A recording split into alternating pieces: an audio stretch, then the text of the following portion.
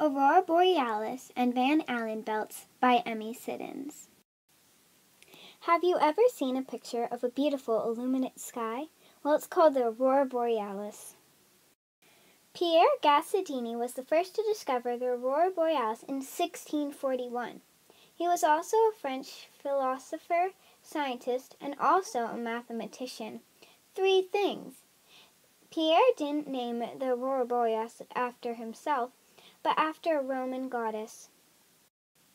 Right here in the middle of this picture is Aurora. She was the Roman goddess that Aurora Borealis was named after. Aurora also means sunrise. There are the Aurora Borealis and also the Aurora Australis. The Aurora Australis is on the south side and the Aurora Borealis is on the north side. There is no land really near the south side, so not as many people see the Aurora Australis. Do you know how the Aurora Borealis works? Well, there are magnetic fields around Earth, except for the North and the South Pole. Next, the air molecules collide with sun rays. Then the air molecules will vibrate and create colorful lights in many different colors. There are many different colors in the Aurora Borealis. The most common color is green, but there is also red, yellow, pink, purple, and magenta. Oxygen creates the colors green and brownish-reddish, and nitrogen creates red and blue. The reason green is the most common color is that oxygen is at a lower altitude and green's excited state is more visible to the eye. The most common green color is yellowish-green. On the other hand, red is the least common color. Red is less visible to the eye because they are at a higher altitude. Only at some circumstances you will be able to see the red lights. Also, there are less oxygen atoms, which is another reason they are less common. Blue is at a low altitude and visible to the eye. Blue used to be a common color because of the many oxygen atoms, but it's not anymore. The colors yellow and pink are a mix of red and green, which is weird because when you mix red and green paint, it makes a brown color. You only see these lights every 5 years. The last time they appeared was in 2011, so the next appearance will be in 2016. The only time you can see these lights are in the night when everything is dark. You can see these lights even in space. There are many pictures taken by the International Space Station of these northern lights, like the one you see right here.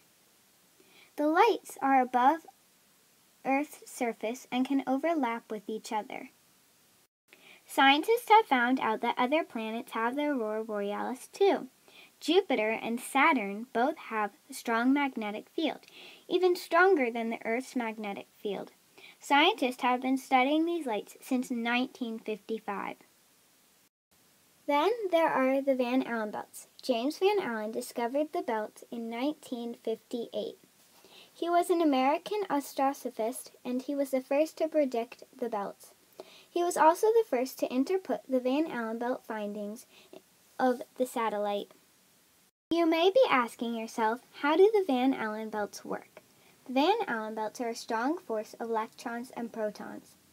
The inner belt is mainly of protons colliding with cosmic rays with atoms in the atmosphere. The outer belt is mostly made up of electrons and also the atmosphere and solar wind. Jupiter and Saturn both have the radiation belts kind of like the Van Allen belts. Jupiter and Saturn have many similarities as Earth. Like, they both have the radiation belts, as I said, and the Aurora Borealis. How does the Aurora Borealis have a connection, you may be wondering? The particles in the solar wind get trapped in the Earth's magnetic field, and this creates the beautiful and wonderful Aurora Borealis. The Van Allen belts are a new finding. In 2012, scientists have been studying the belts, and they think there's a possibility that there is a third belt. The third belt is said to be between the inner and outer belt. Then, the third and outer belt disappeared a few weeks after the third belt appeared. The Van Allen belts altitude varies from 1,000 to 60,000 kilometers. The outer belt varies from 13,000 to 60,000 kilometers. But the inner belt varies from 1,000 to 6,000 kilometers.